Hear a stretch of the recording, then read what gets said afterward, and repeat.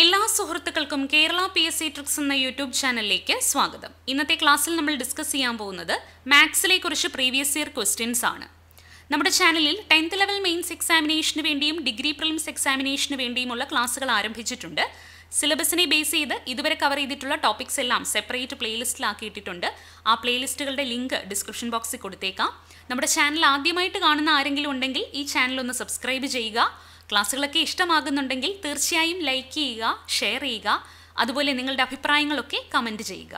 ക്ലാസ്സുകളുടെ PDF notes ലഭിക്കുന്നതിനായിട്ട് എല്ലാവരും നമ്മുടെ Telegram ചാനലിൽ ജോയിൻ ചെയ്യുക. ടെലഗ്രാം ചാനലിൻ്റെ ലിങ്കും ഡിസ്ക്രിപ്ഷൻ ബോക്സിൽ കൊടുത്തേക്കാം. ഓക്കെ, ആദ്യത്തെ ക്വസ്റ്റ്യൻ, താഴെ തന്നിരിക്കുന്നവയിൽ 4/5 വലിയ ഭിന്നസംഖ്യ ഏതാണ്? 4/5 വലിയ ഫ്രാക്ഷൻ ഏതാണെന്നാണ് കണ്ടുപിടിക്കേണ്ടത്. അപ്പോൾ നമുക്ക് തന്നിരിക്കുന്ന ഓപ്ഷൻസിലെ ഓരോ ഫ്രാക്ഷൻസുമായിട്ട് നമുക്ക് 4/5 കമ്പയർ ചെയ്ത് നോക്കാം. അപ്പം 4/5 ആദ്യത്തെ തന്നിരിക്കുന്ന ഫ്രാക്ഷൻ എന്ന് പറയുന്നത് 5/8 ആണ്. അപ്പോൾ ഇത് തമ്മിൽ കമ്പയർ ചെയ്യാനായിട്ട് നമ്മൾ 4/5 എന്ന് പറയുന്ന ഫ്രാക്ഷൻ്റെ 4 എന്ന ന്യൂമറേറ്ററിനെയും 5/8 എന്ന ഫ്രാക്ഷനിലെ 8 എന്ന് പറയുന്ന ഡിനോമിനേറ്ററിനെയും കൂടെ ക്രോസ് മൾട്ടിപ്ലൈ ചെയ്യും. അപ്പം 4 × 8 എന്ന് പറഞ്ഞാൽ നമുക്ക് എത്ര കിട്ടും? 32 ആണ് കിട്ടുന്നത്. അതുപോലെ 5/8 5 എന്ന ന്യൂമറേറ്ററിനെയും 4/5 5 എന്ന ഡിനോമിനേറ്ററിനെയും കൂടെ ക്രോസ് മൾട്ടിപ്ലൈ ചെയ്യും. അപ്പോൾ 5 × 5 എന്ന് പറഞ്ഞാൽ 25 ആണ് കിട്ടുന്നത്. അപ്പോൾ ഈ കിട്ടിയിരിക്കുന്ന നമ്പേഴ്സിൽ 32ഉം 25ഉം കൂടെ കമ്പയർ ചെയ്യുമ്പോൾ ഏതാണ് വലുത്? 32 ആണ് വലുത്. അതായത് 4/5 എന്ന് പറയുന്ന ഫ്രാക്ഷനാണ് വലുത് എന്ന് നമുക്ക് മനസ്സിലാക്കാം. അപ്പോൾ നമുക്ക് അടുത്ത നമ്പറുമായിട്ട് കമ്പയർ ചെയ്ത് നോക്കാം. 4/5 5/7. ഇത് കമ്പയർ ചെയ്യുമ്പോൾ 4 × 7 എന്ന് പറഞ്ഞാൽ 28 ആണ്. 5 × 5 എന്ന് പറഞ്ഞാൽ 25 ആണ്. 28ഉം 25ഉം കൂടെ കമ്പയർ ചെയ്യുമ്പോൾ ഏതാണ് വലുത്? 28 ആണ് വലുത്. അപ്പോൾ 4/5 തന്നെയാണ് വലിയ ഫ്രാക്ഷൻ. 4/5ഉം 4/3ഉം കൂടെ കമ്പയർ ചെയ്ത് നോക്കാം. 4 × 3 എന്ന് പറഞ്ഞാൽ 12 ആണ്. 4 × 5 എന്ന് പറഞ്ഞാൽ 20 ആണ്. 12ഉം 20ഉം കമ്പയർ ചെയ്യുമ്പോൾ 20 ആണ് വലുത്. അതായത് 4/3 ആണ് 4/5 വലിയ ഫ്രാക്ഷൻ എന്ന് മനസ്സിലാകും. ജസ്റ്റ് അടുത്ത ഓപ്ഷനും കൂടി ഒന്ന് നോക്കാം. 4/5ഉം 4/7ഉം. 4 × 7 എന്ന് പറഞ്ഞാൽ 28 ആണ്. 4 × 5 എന്ന് പറഞ്ഞാൽ 20 ആണ്. അപ്പോൾ 28 ആണ് വലിയ നമ്പർ. അപ്പോൾ 4/5 ആണ് വലിയ ഫ്രാക്ഷൻ. അപ്പോൾ ഈ തന്നിരിക്കുന്ന ഓപ്ഷൻസിൽ 4/5 വലിയ ഭിന്നസംഖ്യ ഏതാണെന്നാണ് നമുക്ക് കിട്ടിയത്? 4/3. ഓപ്ഷൻ C ആണ് ശരിയായിട്ടുള്ള ഉത്തരം. ഇനി അടുത്തതൊരു സീരീസ് ആണ്. 1 9/4 4 25/4. ഈ ശ്രേണിയിലെ അടുത്ത സംഖ്യ ഏതാണെന്നാണ്. 1 9/4 4 25/4. അപ്പോൾ ഇവിടെ നോക്കുക, രണ്ട് നമ്പേഴ്സ് ഫ്രാക്ഷൻസ് ആയിട്ടാണ് കിടക്കുന്നത്. രണ്ടിൻ്റെയും ഡിനോമിനേറ്ററിൽ എന്ത് വന്നിട്ടുണ്ട്? 4 വന്നിട്ടുണ്ട്. അപ്പോൾ നമുക്ക് ഈ 1നെയും 4നെയും കൂടെ ഡിനോമിനേറ്റർ 4 വരുന്ന രീതിയിൽ ഫ്രാക്ഷൻസ് ആയിട്ട് എഴുതാം. 1നെ ഡിനോമിനേറ്റർ 4 വരുന്ന രീതിയിൽ ഫ്രാക്ഷൻ ആയിട്ട് എഴുതണമെങ്കിൽ മുകളിലും എന്ത് വരണം? 4 വരണം. 4/4 ആണ് 1 എന്ന് പറയുന്നത്. പിന്നെ 9/4. പിന്നെ 4നെ ഡിനോമിനേറ്റർ 4 വരുന്ന രീതിയിൽ ഫ്രാക്ഷൻ ആയിട്ട് എഴുതുമ്പോൾ മുകളിൽ ന്യൂമറേറ്റർ എന്ത് വരും? 16 വരും. 16/4 ആണ് 4 എന്ന് പറഞ്ഞാൽ. പിന്നെ 25/4. അപ്പോൾ എന്ത് കിട്ടി? 4/4 9/4 16/4 25/4. അപ്പോൾ ഇത് ഏതൊരു ഓർഡറിലാണ് നമ്മൾ നോക്കുമ്പോൾ ഡിനോമിനേറ്റർ എല്ലാം സെയിം ആണ്. ന്യൂമറേറ്റർ 4 9 16 25 ഇങ്ങനെയാണ് പോയിരിക്കുന്നത്. അതായത് 4 എന്ന് പറഞ്ഞാൽ എന്താണ്? 2²/4. 9 എന്ന് പറഞ്ഞാൽ 3² ആണ്. അപ്പോൾ 3²/4. 16 എന്ന് പറഞ്ഞാൽ 4² ആണ്. 4²/4. 25 എന്ന് പറഞ്ഞാൽ 5² ആണ്. 5²/4. ഈ ഒരു ഓർഡറിലാണ് ഈ സീരീസ് പോകുന്നത്. 2²/4 3²/4 4²/4 5²/4. അപ്പോൾ അടുത്ത എന്താണ് വരുന്നത്? 6²/4 ആയിരിക്കും അടുത്ത നമ്പർ. 6² എന്ന് പറഞ്ഞാൽ 6 × 6 ഹോൾ ഡിവൈഡഡ് ബൈ 4. 6 × 6 എന്ന് പറഞ്ഞാൽ 36 ആണ്. 36/4 എന്ന് കിട്ടും. 36/4 എന്ന് പറഞ്ഞാൽ എത്രയാണ്? 9 ആണ്. ഓപ്ഷൻ D ആണ് ആൻസർ. ഓക്കെ, അടുത്ത ക്വസ്റ്റ്യൻ, ആദ്യത്തെ 100 ഇരട്ട സംഖ്യകളുടെ തുക എത്രയാണ്? ആദ്യത്തെ 100 ഇരട്ട സംഖ്യകളുടെ തുക കാണാനാണ് പറഞ്ഞിരിക്കുന്നത്. തുടർച്ചയായിട്ടുള്ള ഇരട്ട സംഖ്യകളുടെ തുക കാണാനുള്ള ഇക്വേഷനാണ് n × n+1 തുടർച്ചയായ n ഇരട്ട സംഖ്യകളുടെ തുക കാണാനുള്ള ഇക്വേഷനാണ് n × n+1. ഇവിടെ n-ന്റെ സ്ഥാനത്ത് എന്താണ് വരുന്നത്? 100 ആണ് വരുന്നത്. ആദ്യത്തെ 100 ഇരട്ട സംഖ്യകളുടെ തുകയാണ് കാണേണ്ടത്. അപ്പോൾ n-ന്റെ സ്ഥാനത്ത് നമ്മൾ 100 ഇട്ട് കൊടുക്കുന്നു. അപ്പോൾ 100 × 100 + 1 എന്നാണ് വരുന്നത്. അതായത് 100 × 100 + 1 എന്ന് പറഞ്ഞാൽ 101 ആണ്. എത്രയാണ്? 101 ഇടുക, എന്നിട്ട് 2 പൂജ്യം കൂടെ 10100 ആണ് ആദ്യത്തെ 100 ഇരട്ട സംഖ്യകളുടെ തുക. ഓപ്ഷൻ സി ആണ് ആൻസർ. അടുത്ത ക്വസ്റ്റ്യൻ, ഹരിയും അനസും ഒരേ തുക 2 വർഷത്തേക്ക് ബാങ്കിൽ നിക്ഷേപിച്ചു. ഹരി 10% സാധാരണ പലിശയ്ക്കും അനസ് 10% കൂട്ടുപലിശയ്ക്കുമാണ് നിക്ഷേപിച്ചത്. കാലാവധി പൂർത്തിയായപ്പോൾ അനസിന് 100 രൂപ കൂടുതൽ കിട്ടിയെങ്കിൽ എത്ര രൂപ വീതമാണ് നിക്ഷേപിച്ചത്? അപ്പോൾ ഇവർ എത്ര രൂപയാണ് നിക്ഷേപിച്ചതെന്നാണ് നമുക്ക് കണ്ടുപിടിക്കേണ്ടത്. രണ്ടുപേരും 2 വർഷത്തേക്കാണ് തുക ബാങ്കിൽ നിക്ഷേപിച്ചത്. 10% പലിശ നിരക്ക്. ഒരാൾ സാധാരണ പലിശയ്ക്കും ഒരാൾ കൂട്ടുപലിശയ്ക്കുമാണ് നിക്ഷേപിച്ചത്. അപ്പോൾ നിക്ഷേപിച്ച തുക പ്രിൻസിപ്പൽ എമൗണ്ട് ആണ് നമുക്ക് കണ്ടുപിടിക്കേണ്ടത്. അപ്പോൾ ഇവിടെയും ഒരു ഇക്വേഷൻ ഉണ്ട്. 2 വർഷത്തേക്ക് കൂട്ടുപലിശയും സാധാരണ പലിശയും തമ്മിലുള്ള വ്യത്യാസം അത് കാണാനുള്ള ഇക്വേഷനാണ് CI എന്ന് പറഞ്ഞാൽ compound interest minus SI simple interest. ഇത് തമ്മിലുള്ള വ്യത്യാസം എന്ന് പറയുന്നത് P എന്ന് പറഞ്ഞാൽ എന്താണ്? നമ്മൾ നിക്ഷേപിക്കുന്ന തുക principal amount into R/100 whole square. R എന്ന് പറഞ്ഞാൽ എന്താണ്? പലിശ നിരക്കാണ്, റേറ്റ് ഓഫ് ഇൻട്രസ്റ്റ് ആണ്. അപ്പോൾ 2 വർഷത്തേക്ക് കൂട്ടുപലിശയും സാധാരണ പലിശയും തമ്മിലുള്ള വ്യത്യാസം എന്ന് പറഞ്ഞാൽ compound interest minus simple interest equal P × R/100 whole square ആണ്. അപ്പോൾ ഇവിടെ കൂട്ടുപലിശയും സാധാരണ പലിശയും തമ്മിലുള്ള വ്യത്യാസം എന്ന് പറഞ്ഞാൽ എന്താണ്? ഈ അനസിന് കൂടുതലായിട്ട് കിട്ടിയ 100 രൂപയാണ് ഇത് തമ്മിലുള്ള വ്യത്യാസം. അത് നമുക്കറിയാം. P ആണ് നമുക്ക് കണ്ടുപിടിക്കേണ്ടത്. R-ഉം തന്നിട്ടുണ്ട്. റേറ്റ് ഓഫ് ഇൻട്രസ്റ്റ് എത്രയാണ്? 10 ആണ്. അപ്പോൾ അത് നമുക്ക് സബ്സ്റ്റിറ്റ്യൂട്ട് ചെയ്ത് നോക്കാം. CI മൈനസ് SI എന്ന് പറഞ്ഞാൽ 100 ആണ്, ഈക്വൽ P × 10/100 ഹോൾ സ്ക്വയർ എന്നാണ് വരുന്നത്. P × 10/100 whole square. അതായത് 100 ഈക്വൽ P × 10/100 × 10/100 എന്ന് വരും. ഇവിടെ സീറോസ് ക്യാൻസൽ ചെയ്ത് കളയാം. ഈ സീറോയും പോവും. അതുപോലെ ഈ സീറോയും തമ്മിൽ പോവും. അപ്പോൾ നമുക്ക് എന്ത് കിട്ടും? 100 ഈക്വൽ P × 1 × 1. ന്യൂമറേറ്ററിൽ P ആണ് വരുന്നത്. ഇവിടെ 10, ഇവിടെയും ഒരു 10 ഉണ്ട്. അപ്പോൾ 10 × 10 എന്ന് പറഞ്ഞാൽ 100 ആണ്. അപ്പോൾ P എന്ന് പറഞ്ഞാൽ നമുക്ക് എത്ര കിട്ടും?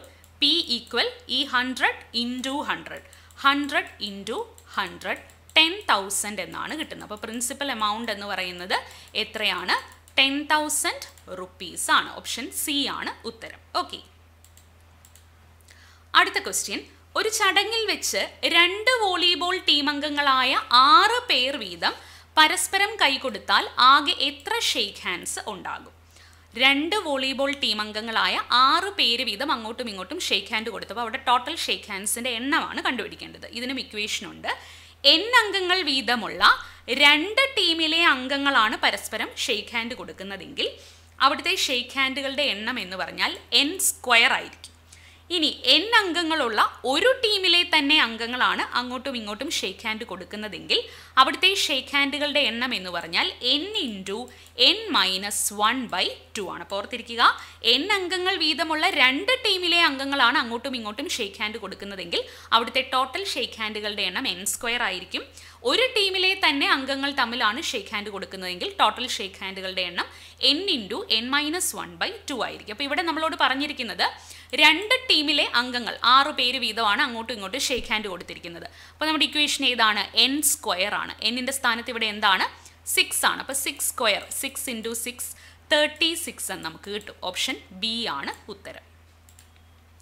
അടുത്ത ക്വസ്റ്റ്യൻ, 8 സംഖ്യകളുടെ ശരാശരി A ആണ്. 14 എന്ന സംഖ്യ 30 ആക്കിയാൽ ശരാശരി എത്രയാണ്? അപ്പോൾ ശരാശരി ആവറേജ് എന്ന് പറഞ്ഞാൽ എന്താണ്?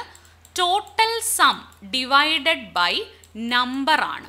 ആകെ തുക ബൈ എണ്ണമാണ് ശരാശരി എന്ന് പറയുന്നത്. ഇതാണ് ഏറ്റവും ബേസിക് ആയിട്ട് അറിഞ്ഞിരിക്കേണ്ട equation. Average equal total some by number ആണ്. അപ്പോൾ ഇവിടെ നമ്മളോട് പറഞ്ഞിട്ടുണ്ട് 8 സംഖ്യകളുടെ ശരാശരി എന്ന് പറയുന്നത് A ആണെന്ന് പറഞ്ഞിട്ടുണ്ട്. അതായത് ആവറേജ് എന്ന് പറഞ്ഞാൽ A ആണെന്ന് തന്നിട്ടുണ്ട്. ടോട്ടൽ സം എത്രയാണെന്ന് നമുക്ക് അറിയത്തില്ല. n എന്താണ്? നമ്പർ എന്ന് പറഞ്ഞാൽ 8 സംഖ്യകളുടെ ശരാശരിയാണ്. അപ്പോൾ n-ന്റെ സ്ഥാനത്ത് 8 ആണെന്ന് അറിയാം. അപ്പോൾ ടോട്ടൽ സം എന്ന് പറഞ്ഞാൽ എത്രയാണെന്ന് നമുക്ക് കിട്ടും? ടോട്ടൽ സം ടി എന്ന് പറഞ്ഞാൽ 8 ഇൻറ്റു എ 8A ആണെന്ന് നമുക്ക് കിട്ടും. ഇനി നമ്മളോട് പറഞ്ഞിരിക്കുന്നത് ഇവിടെ 14 എന്ന് പറയുന്ന സംഖ്യ ഇതിൽ നിന്നും മാറ്റി 30 എന്ന് പറയുന്ന സംഖ്യ ചേർക്കുകയാണെന്ന് പറഞ്ഞിട്ടുണ്ട്. അപ്പോൾ ഈ 8A എന്ന് പറയുന്ന സമ്മിലേക്ക് 14 മാറ്റി എന്ന് പറഞ്ഞാൽ -14, 30 ചേർത്തു എന്ന് പറഞ്ഞാൽ +30 ആണ്. അപ്പോൾ ആവറേജ് ആണ് നമുക്ക് കാണേണ്ടത്. ശരാശരി എന്ന് പറഞ്ഞാൽ ഇപ്പോൾ ടോട്ടൽ സം എന്ന് പറഞ്ഞാൽ എത്രയാണ്? 8Aയിൽ നിന്ന് 14 പോയി പകരം 30 വന്നു. ഡിവൈഡഡ് ബൈ സംഖ്യകളുടെ എണ്ണം എത്ര തന്നെയാണ്? 8 തന്നെയാണ്. ഒരു സംഖ്യ പോയി മറ്റൊരു സംഖ്യ വന്നതേ ഉള്ളൂ. അപ്പോൾ ടോട്ടൽ എണ്ണത്തിന് മാറ്റം വന്നിട്ടില്ല, 8 തന്നെയാണ്. അപ്പോൾ ന്യൂമറേറ്റർ നോക്കുമ്പോൾ -14 + 30 -14 + 30 എന്ന് പറഞ്ഞാൽ 30ൽ നിന്ന് 14 കുറയ്ക്കുക, എന്നിട്ട് വലിയ നമ്പർ ഏതാണോ ആ നമ്പറിൻ്റെ സൈൻ കൊടുക്കുക. അപ്പോൾ 8A + 16 എന്നാണ് ന്യൂമറേറ്ററിൽ വരുന്നത്. ഡിനോമിനേറ്ററിൽ എന്താണ് വരുന്നത്? 8 തന്നെ. അപ്പോൾ ഇവിടെ നമുക്ക് അറിയാം 8 ഇവിടെ നമുക്ക് കോമൺ ആയിട്ട് പുറത്തേക്ക് എടുക്കാം ന്യൂമറേറ്ററിൽ, എങ്കിൽ ഡിനോമിനേറ്ററിൽ 8 അത് ക്യാൻസൽ ചെയ്ത് പോകും. അപ്പോൾ ന്യൂമറേറ്ററിൽ നമ്മൾ 8 പുറത്തേക്ക് എടുത്ത് കഴിയുമ്പോൾ 8Aയിൽ ബാക്കി എന്താണുള്ളത്? A ആണുള്ളത്. പ്ലസ് 16ൽ ബാക്കി എത്ര വരും? 2 വരും. 8 × 2 ആണ് 16. അപ്പോൾ ഇവിടുന്ന് 8 കോമൺ ആയിട്ട് പുറത്തേക്ക് എടുത്തപ്പോൾ 8Aയിൽ മിച്ചമുള്ളത് A ആണ്. 16ൽ ബാക്കി എത്രയുണ്ട്? 2 ഉണ്ട്. ദ ഹോൾ ഡിവൈഡഡ് ബൈ ഇവിടുത്തെ 8 അങ്ങനെ തന്നെ. അപ്പോൾ നമുക്ക് ന്യൂമറേറ്ററിലുള്ള ഈ 8ഉം ഡിനോമിനേറ്ററിലെ ഈ 8ഉം കൂടെ ക്യാൻസൽ ചെയ്ത് കളയാം. അപ്പോൾ നമുക്കിവിടെ കിട്ടുന്ന ആവറേജ് എന്ന് പറയുന്നത് എത്രയാണ്? A + 2 ആണ്. ഓപ്ഷൻ A ആണ് ഉത്തരം. ഓക്കെ, അടുത്ത ക്വസ്റ്റ്യൻ. തുല്യവ്യാപ്തമുള്ള 2 വൃത്തസ്തൂപികകളുടെ ആരങ്ങൾ 4:5 എന്ന അംശബന്ധത്തിലാണ്. അവയുടെ ഉയരങ്ങളുടെ അംശബന്ധം എത്രയാണ്? അപ്പോൾ 2 കോൺസ് ഉണ്ട്, അതിൻ്റെ രണ്ടിൻ്റെയും വ്യാപ്തം വോളിയം എന്ന് പറയുന്നത് സെയിം ആണെന്ന് നമ്മളോട് പറഞ്ഞിട്ടുണ്ട്. കോണിൻ്റെ വോളിയം കാണാനുള്ള ഇക്വേഷൻ എന്താണ്? 1/3 πr² ആണ്. 1/3 πr² ആണ് ഒരു കോണിൻ്റെ ഇക്വേഷൻ. അപ്പോൾ നമ്മളോട് പറഞ്ഞിരിക്കുന്നത് 2 വൃത്തസ്തൂപികകളുടെയും വ്യാപ്തം എന്ന് പറയുന്നത് സെയിം ആണ്. അവരുടെ ആരങ്ങൾ റേഡിയസ് തമ്മിലുള്ള റേഷ്യോ എന്ന് പറയുന്നത് 4:5 ആണെന്ന് തന്നിട്ടുണ്ട്. ഹൈറ്റിൻ്റെ റേഷ്യോ ആണ് നമുക്ക് കണ്ടുപിടിക്കേണ്ടത്. അപ്പോൾ നമ്മളിവിടെ ആദ്യത്തെ കോണിൻ്റെ റേഡിയസിനെ R1 എന്നെടുക്കുന്നു, ഹൈറ്റിനെ H1 എന്നെടുക്കുന്നു. രണ്ടാമത്തെ കോണിൻ്റെ റേഡിയസിനെ R2 എന്നെടുക്കുന്നു, ഹൈറ്റിനെ H2 എന്നെടുക്കുന്നു. അപ്പോൾ നമ്മളോട് പറഞ്ഞിരിക്കുന്നത് എന്താണ്? രണ്ടിൻ്റെയും വോളിയം സെയിം ആണെന്ന് പറഞ്ഞിട്ടുണ്ട്. അതായത് ഇപ്പോൾ ആദ്യത്തെ കോണിൻ്റെ വോളിയം എന്ന് പറയുന്നത് 1/3 × π ഇവിടെ നമ്മളോട് പറഞ്ഞിട്ടുണ്ട് ഫസ്റ്റ് കോണിൻ്റെ റേഡിയസ് 4 ആണ്. അപ്പോൾ R² എന്ന് പറഞ്ഞാൽ എന്ത് വരും? 4² × H. ആദ്യത്തേതിൻ്റെ ഹൈറ്റ് എന്ന് പറഞ്ഞാൽ H1 ആണ്. അപ്പോൾ ഫസ്റ്റ് കോണിൻ്റെ വോളിയം എന്ന് പറഞ്ഞാൽ 1/3 × π × R². R 4 ആണ്, അപ്പോൾ 4² × H1 ആണ്. ഇത് എന്തിനോട് ഈക്വൽ ആണ്? രണ്ടാമത്തെ കോണിൻ്റെ വോളിയം 1/3 × π × ഇവിടെ രണ്ടാമത്തെ കോണിൻ്റെ റേഡിയസ് എന്ന് പറയുന്നത് 5 ആണെന്ന് നമുക്ക് തന്നിട്ടുണ്ട്. അപ്പോൾ × 5² × H2 ആണ്. അപ്പോൾ ഇവിടെ 1/3 പൈയും 1/3 പൈയും കൂടെ ക്യാൻസൽ ആയിട്ട് പോവും. പിന്നെ നമുക്കുള്ളത് എന്താണ്? 4² H1 = 5² H2 എന്ന് കിട്ടും. അപ്പോൾ H1/H2 എന്ന് പറഞ്ഞാൽ എത്രയാണ്? 5² / 4² ആണ്. H1/H2 എന്ന് പറഞ്ഞാൽ 5², ഈ 4² താഴേക്ക് പോകും. അപ്പോൾ 5² എന്ന് പറഞ്ഞാൽ എത്രയാണ്? 25 ആണ്. 4² എന്ന് പറഞ്ഞാൽ 16 ആണ്. 25/16 ആണ് H1/H2. അതായത് H1:H2 എന്ന് പറഞ്ഞാൽ എത്രയാണ്? 25:16 ആണെന്ന് നമുക്ക് കിട്ടും. ഓപ്ഷൻ A ആണ് ഉത്തരം, 25:16. അടുത്ത ക്വസ്റ്റ്യൻ. കലണ്ടറിൽ 4 തീയതികൾ രൂപീകരിക്കുന്ന സമചതുരത്തിൽ കാണുന്ന തീയതികളുടെ തുക 64 എങ്കിൽ ഏറ്റവും ചെറിയ തീയതി ഏതാണെന്നാണ്. അപ്പോൾ ഒരു കലണ്ടർ നമ്മൾ കൺസിഡർ ചെയ്യുകയാണെങ്കിൽ ഇപ്പോൾ ഇങ്ങനെ 4 കോളമുള്ള ഒരു സ്ക്വയർ ആണ് കൺസിഡർ ചെയ്യേണ്ടത്. ഇപ്പോൾ ആദ്യത്തെ തീയതി എന്ന് പറയുന്നത് A ആണെങ്കിൽ തൊട്ടടുത്ത ദിവസം എന്തായിരിക്കും? A+1 ആയിരിക്കും. തൊട്ട് താഴെ വരുന്നത് എന്തായിരിക്കും? 7 ദിവസം കഴിഞ്ഞിട്ടുള്ളതാണ് തൊട്ട് താഴെ വരുന്നത്. അപ്പോൾ A+7 ആയിരിക്കും തൊട്ട് താഴെ വരുന്നത്. ഇതിൻ്റെ ഇപ്പുറത്ത് എന്ത് വരും? A+7 കഴിഞ്ഞ് വരുന്നത് A+8 ആയിരിക്കും. അപ്പോൾ ഒരു കലണ്ടർ കൺസിഡർ ചെയ്യുമ്പോൾ ആദ്യത്തെ തീയതി A ആണെങ്കിൽ തൊട്ടടുത്ത ദിവസം എന്ന് പറയുന്നത് ഒരു ദിവസം കൂടുന്നതാണ്, A+1 ആണ്. അതിൻ്റെ താഴെ വരുന്നത് എന്താണ്? 7 ദിവസം കഴിഞ്ഞുള്ള ദിവസമാണ്. അപ്പോൾ A+7 കഴിഞ്ഞ് തൊട്ടടുത്ത ദിവസം A+8 ആണ്. അപ്പോൾ ഇതാണ് ഒരു കലണ്ടറിലെ ഒരു സമചതുരത്തിലുള്ള തീയതികൾ എന്ന് പറയുന്നത്. നമ്മളോട് പറഞ്ഞിരിക്കുന്നത് എന്താണ്? ഈ തീയതികളുടെ തുക എന്ന് പറയുന്നത് 64 ആണ്. അതായത് ഇതെല്ലാം കൂടെ കൂട്ടുമ്പോഴത്തേക്കും 64 കിട്ടും. a + 1 + a + 7 + a + 8 ഇതെല്ലാം കൂടെ കൂട്ടുമ്പം 64 കിട്ടും എന്നാണ് പറഞ്ഞിരിക്കുന്നത്. അതായത് a ഇവിടെ എത്ര എണ്ണം ഉണ്ട്? 1 2 3 4a ഉണ്ട്. 4a പ്ലസ് ബാക്കിയുള്ളത് 1 + 7 8 8 + 8 16 4a + 16 എന്ന് പറയുന്നത് 64 ആണ് നമുക്ക് കിട്ടും. അപ്പോൾ 4a എന്ന് പറഞ്ഞാൽ എത്രയാണ്? ഈ 16 അപ്പുറത്തേക്ക് പോകും. 64 - 16 അതായത് 48 ആണ്. 4a എന്ന് പറഞ്ഞാൽ 48 ആണ്. അപ്പോൾ a എന്ന് പറഞ്ഞാൽ എത്രയാണ്? 48/4 12 എന്ന് കിട്ടും. 48/4 എന്ന് പറഞ്ഞാൽ 12 ആണ്. അപ്പോൾ നമ്മളോട് പറഞ്ഞിരിക്കുന്നത് ഏറ്റവും ചെറിയ തീയതി കണ്ടുപിടിക്കാനാണ്. ഏറ്റവും ചെറിയ തീയതി എന്ന് പറഞ്ഞാൽ ഈ a ആണ്. a ആണ് നമുക്ക് 12 എന്ന് കിട്ടിയിരിക്കുന്നത്. ഓപ്ഷൻ ഡി ആണ് ഉത്തരം. അടുത്ത ക്വസ്റ്റ്യൻ 10⁴99 ഇത് സ്ക്വയർ ആണ് കേട്ടോ. 10⁴99 എത്ര അക്കങ്ങൾ ഉണ്ട് എന്നാണ് ചോദിച്ചിരിക്കുന്നത്. ഈ ഒരു സംഖ്യയിൽ എത്ര അക്കങ്ങളുണ്ടെന്ന്. അപ്പോൾ 10 ബേസ് വരുന്ന സംഖ്യകൾ നമുക്കൊന്ന് കൺസിഡർ ചെയ്യാം. അപ്പോൾ 10 സ്ക്വയർ എന്ന് പറഞ്ഞാൽ എത്രയാണ്? 10 × 10 ആണ്. ദാറ്റ് ഇസ് 100 എന്ന് വരും. ഇതിൽ എത്ര അക്കങ്ങളുണ്ട്? 3 അക്കങ്ങളാണുള്ളത്. ഇനി 10 ക്യൂബ് എടുക്കുക. 10 ക്യൂബ് എന്ന് പറഞ്ഞാൽ 10 × 10 × 10 ആണ്. അതായത് 1000 ആണ് വരുന്നത്. അപ്പോൾ ഇവിടെ എത്ര അക്കങ്ങളുണ്ട്? 4 അക്കങ്ങളുണ്ട്. അപ്പോൾ 10 സ്ക്വയർ എന്ന് പറഞ്ഞപ്പോൾ 3 അക്കങ്ങൾ, 10 ക്യൂബ് എന്ന് പറഞ്ഞപ്പോൾ 4 അക്കങ്ങൾ, ഇങ്ങനെയാണ് വരുന്നത്. അപ്പോൾ 10⁴99 എന്ന് പറഞ്ഞാൽ അതിനകത്ത് എത്ര അക്കങ്ങൾ കാണും? 500 അക്കങ്ങളായിരിക്കും കാണുന്നത്. ഒന്ന് കൂടുന്നതാണ്. 10 സ്ക്വയറിൽ 2 + 1 3 ആണ്.